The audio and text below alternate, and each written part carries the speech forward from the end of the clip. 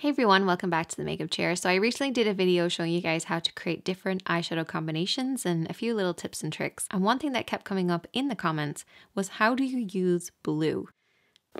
Blue. I know exactly what you mean because blue is a total blind spot for me. I really struggle with blue eyeshadow. I just find it so difficult, but I love it so much at the same time. So today I'm going to show you guys how you can create different combinations on using blues. However, let's recap a little bit on the last video. If you haven't seen it at all, go and check out the description box. It's the first link in there. I've also linked at the end of this video. But let's just recap. So in that video, I talked about how we needed 3 things to create a basic eye makeup look: a light, medium, and a dark. Your light is about 1 shade lighter than your skin tone. Your dark should be at least 1 shade darker than your skin tone. And then your medium shade, which is pretty much a combination of both of these mixed together, but with a matte finish. But I also talked about how this color in between doesn't necessarily have to be a combination of both of these. Now this one is, however, we could swap it in for something like this. You can see how very close these two are, but this one has a little bit more of a pink tone. So you can use either or. Now that we've refreshed on this, let's move on to using blues. And before we actually use blues, unfortunately, I have to talk about purples. Here we have 3 eyeshadows, 2 purples and 1 blue, and they're all exactly the same shade, exactly the same depth, the same finish, but just different colors. If you know how to use purples, you will actually learn how to use blues, which is why I'm going to talk about it. I do find purples so much easier to work with, and I'm sure I'm not the only one. So let's just put this blue away for a second and we'll come back to him later. So here we have 2 purples, but completely different tones. This one right here, this is called Cranberry, and this one is called Royal. And sometimes the names can be a really good giveaway on what's actually going on within the shadow. A purple with a pink undertone, purple with a blue undertone. Cranberries have that red tone, so red, cranberry. Royal, royal blue, blue undertone. Despite the fact that these 2 purples are very different, both of these eyeshadows would have very similar palettes built around them. For our mid-tone for this particular look, I would go for something like this. This is a medium tone. It's very similar to my own skin tone, but it has a little bit more of a pinky finish. So unlike something like this, which is very similar to my skin tone, but has more of a yellow finish, this one has more of a pink tone, so it works better with picking up on the purple within both of these. So here we have our mid-tone or transition shade that's going to be worked into the crease. And then for highlighters, pretty much anything goes when it comes to purples. Same things with blues. Purples work with silver, gold. Let's keep this something in between and get rid of these guys. Then we also have what I refer to as a fade shade that picks up on the tones within our other eyeshadows. It kind of helps the transition shade to transition. So it's like a bonus transition shade or a fade shade because it's only used to fade the edges. So here we have one combination that would work perfectly. And then we have this combination, which would also work perfectly, because that's a word. I think this is pretty obvious that this would work really well together, but then when you see it with a bluey purple, you can see also how that works really well together. And you can see how your blue also works with all of these because your bluey purple does. So as long as it works with bluey purple, it'll pretty much work with a true blue.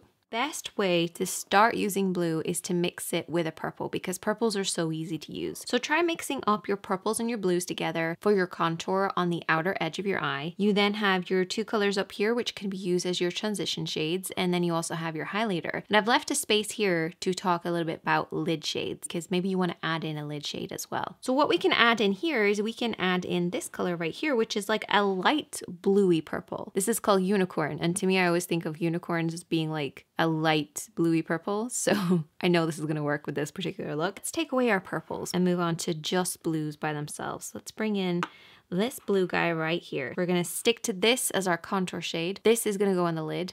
This is going to be the inner corner, and then we still have our 2 shades that we can use in the crease of the eye. And peaches just look so amazing with blues. They will really help it fade, and that's why I really want to keep that peachy color in there. Let's put these away for a second, and let's bring in these 2.